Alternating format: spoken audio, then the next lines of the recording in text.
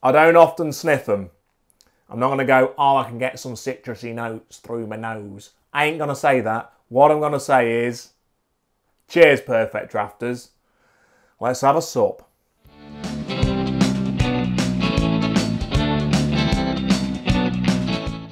Well, hello there, Perfect Drafters. How we doing? Are we good? Good. Don't tell the missus, but I've got a blonde in the bar. I have. I've got a blonde in the bar. I've got a blonde keg. She's a brunette. It's a Belgian blonde, and I've got to say I am looking forward to this one because it's been a while since I've had a stronger ale. Yes, it has. I mean, I'm going to be pouring it in a Leffe glass, and I can't remember the last time I had a Leffe. Leffe Blonde is an absolute beauty. So I've done a review of that. Check that out. I've done a review of Trappe as well. And that was an absolute beauty as well. Those two kegs, they're very popular on the Perfect Draft. And if you try them, you will see why. So when this one came out, and it is one of the newer kegs, it was another challenger to the Blonde Crown. So this is the St Feuillien. And it's coming in at 7%. I like how people say coming in at. It's like the coming in the door. You know, big old 7% sign coming in the door. I'm coming in, I'm 7%. Anyway, so this is the St Feuillien. It is 7%. It's a strong Belgian blonde ale. And it ain't cheap. So you do sometimes see them on a short date keg release. And as I speak, as I'm recording this, and it is a Tuesday, the video will go out on a Friday, there is a short date special on there. But even though that's the case, we're talking about £38.61 for a short date keg. Now a short date, that will mean it's got below 6 weeks. That's what you've got to be expecting. Sometimes you might be lucky and you'll have a bit more, but generally that's what you've got to expect. Now with Perfect Draft kegs, don't worry about it too much. If it goes over that best before date, that's exactly what it is. It's a best before date. You can drink them a long old time after that. I'm not going to say how many days after that you could drink it by, because that would put me liable to making you potentially ill. But if you are bad with it, you're probably just going to visit the loo quite a few times the next day. You know, it's like having a curry. Have a curry and a short date keg. You could be sat on the throne literally all day. It's been known. On the throne. So if you was to pay full price for this little beauty, it's £42.90. Yeah, it's one of the most expensive kegs on this little beauty here. And those are the two that I mentioned. So the Leffe Blonde. That's a 6.6%er, and that costs you £36.90. Now, that is a good keg. It's got that Leffe twang, as all the Leffe range does. So that, you have to bear in mind. If you don't like that, then you probably want to go for this. Maybe, if it's any good, I'll let you know. Or a Trappe. Now, that Trappe is a 6.5%er, and that is equal to this on price at £42.90. So I am looking for it to be equally as good as that. And again, I have done a review of that. Check it out. So let's have a little look at what I thought. You can see how I've aged when we look at some of these videos. This is what I thought of the Leffe Blonde. Good. I'll grade it now before going in for the snackage. I'm going to say for that, I'm going to give it an 8.5. Yeah, it's a strong one.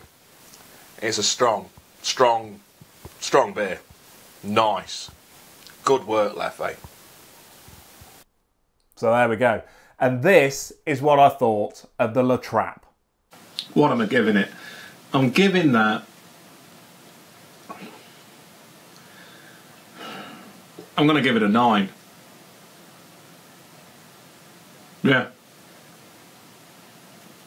The only thing that would make that better is if Isla Fisher was sipping it with me. That is a beauty. It's a belter. So there we go, people. Not ones that I didn't like. I enjoyed them. And that's why I am smiling like a Cheshire, those pussy cat Cheshires, at the fact I've got a blonde in this machine.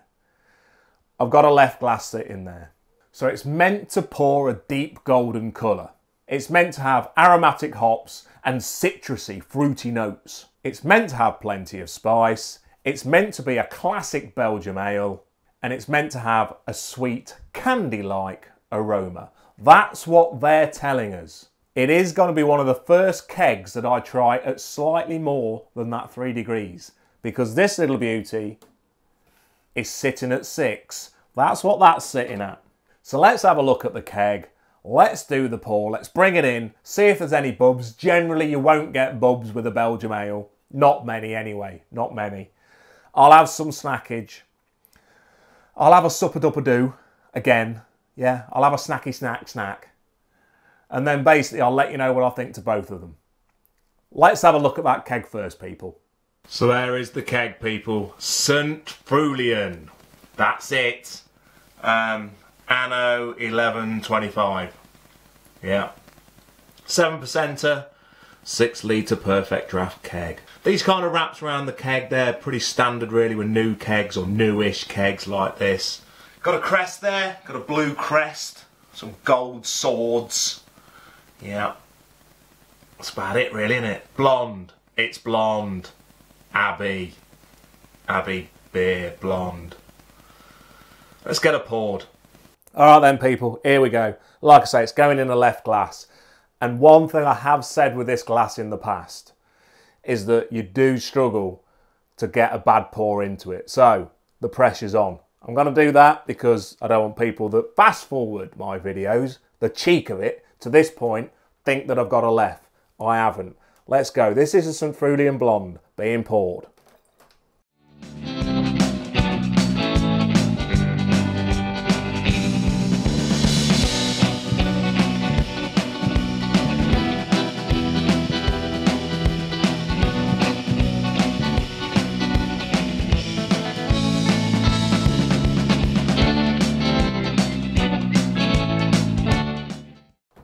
Not looking bad. Not looking bad. Let's bring her in. So there we go, people. There we go. I was a little bit shy of the top of the head. Not a very big foamy head. And it does say on the spiel that it keeps its head going down. I'm not sure that's going to.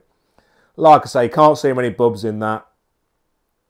Can't see many bubs at all. But generally you won't get it with these stronger Belgium ales. Right.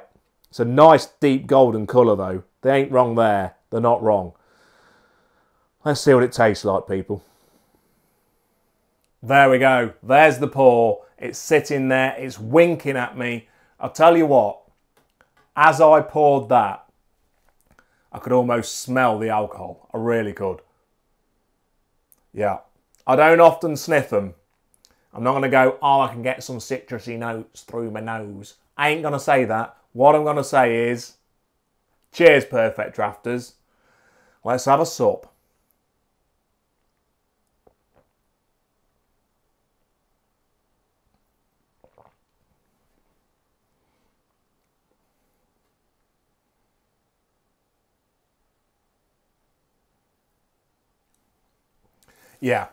Yeah.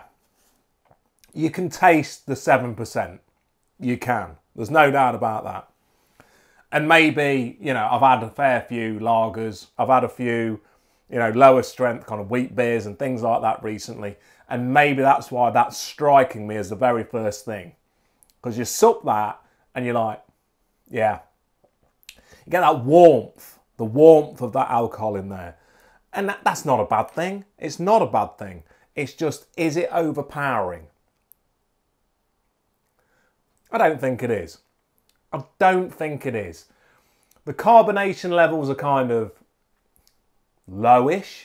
There's not many bubs to it. Mouth feels good enough though.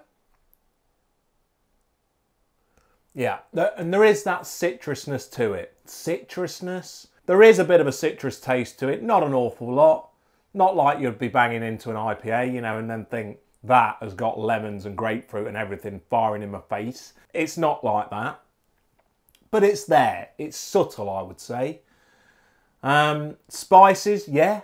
There's some spices in there. The candy caramel kind of flavour. No, I'm not getting that. It's pleasant. I would say it's pleasant. It's a good, nice, solid, blonde beer. I'm not sure it's a La Trappe. And I like the Leffe twang. So actually, I really like that Leffe blonde. Yeah. And I'm going to have some snackage because sometimes that, you know, changes the old palate a little bit. Gives you a fresh look on it. Not going to grade it yet. But as it stands, it's definitely in third place below those other two. And at £42.90. Was it £42.90 or £43.90? Whatever it is. That's an expensive keg. Right. Let me crack into some snackage. Right. Here we go. So, Darren Bonner on Instagram, he messaged me on the old Insta and he went, look Baldy, what you want to try is some Budweiser nuts. I know you've been into Home Bargains before. You don't just shop at Tesco's.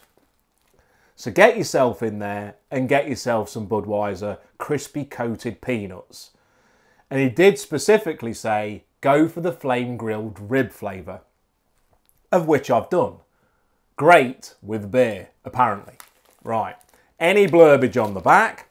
Budweiser's Beechwood aging produces a taste, a smoothness and a drinkability you will find in no other beer. It's basically promoting their beer on a bag of nuts. Perfect to enjoy with these crispy coated nuts. They're cross-selling. Flame grilled, rib flavour, crispy coated peanuts. Any more blurb? No. Basically, all they've done is try to sell the beer with me nuts. They've not told me if these nuts are special in any way. But let's crack in. Right. Bit of a poor tear there. Bit of a poor tear. Anyway. Let's have a sniff. Ooh. I'll tell you what. They smell all right. They do smell pretty good. I've done it again. I've opened the bag without giving it a shake. Right. Now, Darren, he said to me that he was licking his fingers for a week after trying these nuts. So, I'll give them a go. Want to get a few in. There we go. There's a nice little grab. Oh, one spilled out. Get back in there, you little monkey. Right.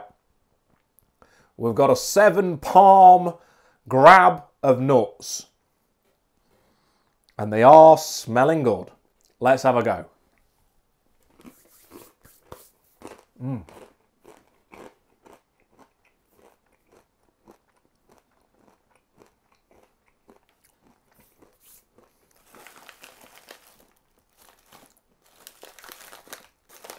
Hello there, nuts. Oh.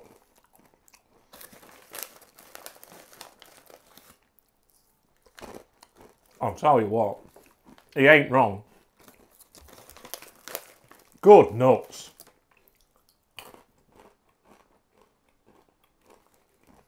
Oh yeah.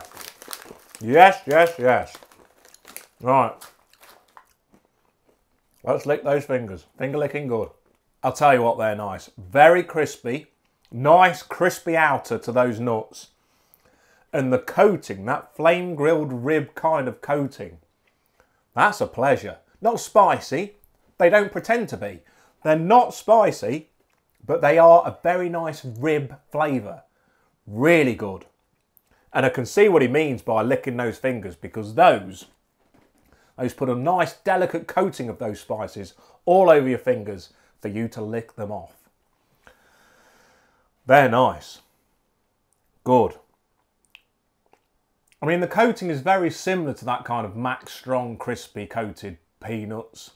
Very close to the Sensations crispy coated peanuts. But that flavouring is lovely. They haven't said we're spicy nuts. They're not. They're just good nuts. Nice flavour. There are 3 flavours. I think they were £1.25 a bag. And the others are kind of chicken flavour. I think it's like a roast chicken type flavour. None of them I don't think are spicy, which is a shame. Maybe they should try spicy coated nuts because I think they would nail it. Right, let's get back into this. You see, I tell you what, snackage with a beer, it really does help. It really does.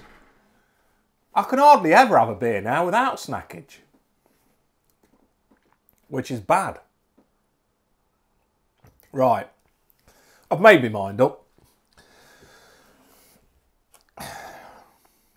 I'm a little bit disappointed with it. That's what I'm going to say. I'm not saying it's bad. It's not. I think I was just overlooking forward to a Belgian blonde. You know. And it's not an awful drink. It's really not.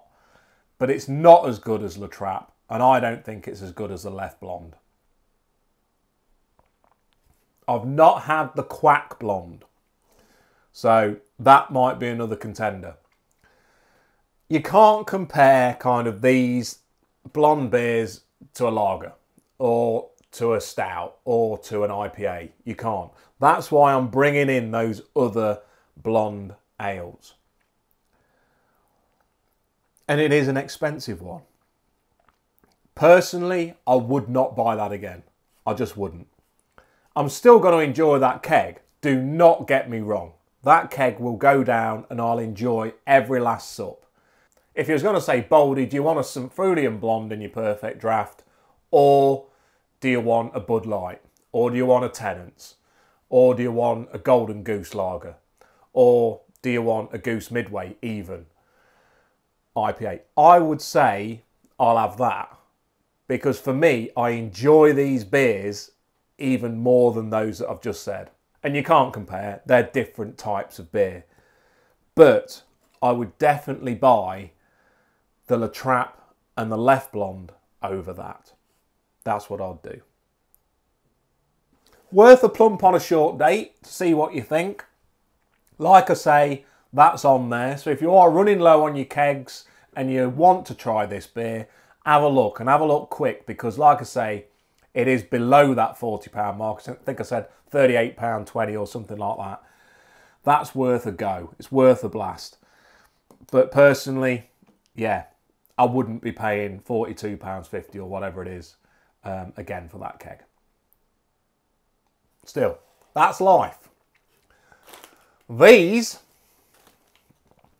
little beauties, I mean, look, there's not much clingage to the glass and stuff either, is there? There's not much clingage to the glass. And that head has really dropped off. And I've also got a bit of a wobbly bar there. These, though, yes, the £1.25, but that's a 150 gram bag. It's rammed. It's rammed. And I'm going to ram a few more down. They didn't have to be anything to do with Budweiser, really. But, you know, just makes you think it's more of a beer snack. Those, though, I am going to say they are quality. They are really nice nuts. First up, let's grade this little beauty. So I'm putting it in third place there. I'm going to give that a 6.5. For a blonde Belgium ale, that's what I'm giving it, 6.5. Those Budweiser flame grilled rib crispy coated peanuts, I'm giving them an 8. That's a strong 8 as well. Strong 8 for the nuts. Right, people. If you enjoyed that video, please give it a like. Please subscribe to the channel for more Perfect Draft reviews. But for now, people, whatever you're doing this weekend, make it an absolute beauty. Make it a belter. Enjoy some beers with some mates. Have an absolute beauty of a weekend, Perfect Drafters. But for now, cheers. Have a good one. Cheers.